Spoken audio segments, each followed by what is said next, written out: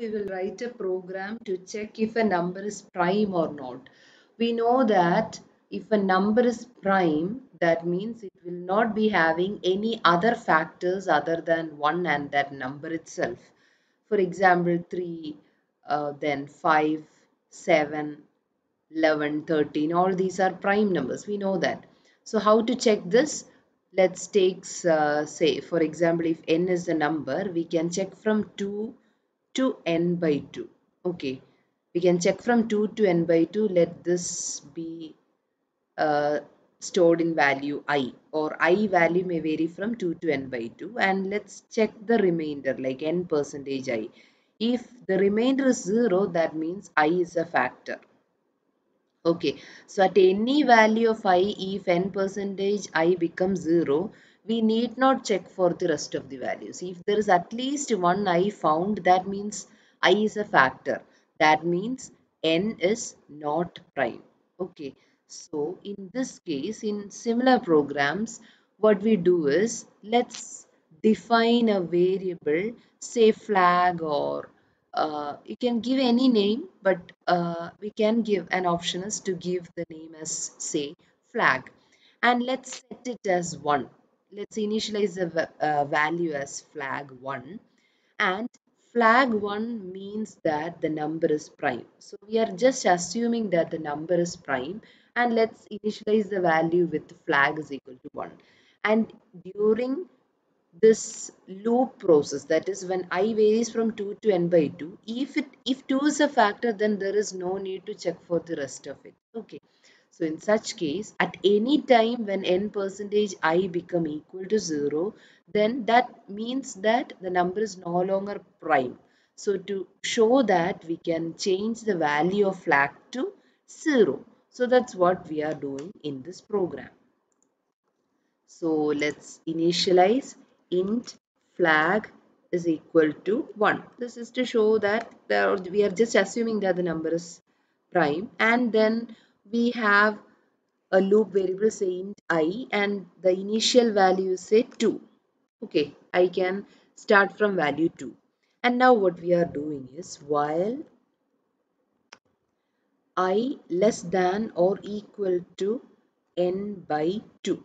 Okay, while I less than or equal to n by 2, what we have to do, we have to check for this thing. If n percentage I equals 0, then what should be done?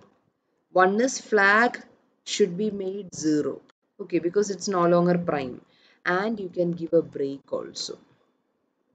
Okay, so if n percentage I equals 0, that means I is a factor. So it is no longer prime. To show that the number is no longer prime, you can set the flag to 0. Initially it was flag 1, assuming number to be prime. Okay, but here n percentage I equals 0 means that what is that corresponding condition? I is a factor. If that be the case, number is not prime. So when number is not prime, flag should be set to 0. Okay, and you can give break also. And one more thing is there, within while loop, we have to update the loop variable.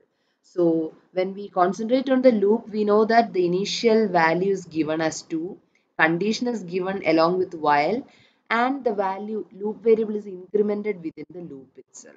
So this will repeat, and what you have to do is, this is the loop. Okay, outside this loop, we should write, say, we should check the value of flag. Okay, if flag equals 0, what is the meaning? If flag equals 0, that means printf number is not prime. Okay, else you can give printf the number is prime. Okay.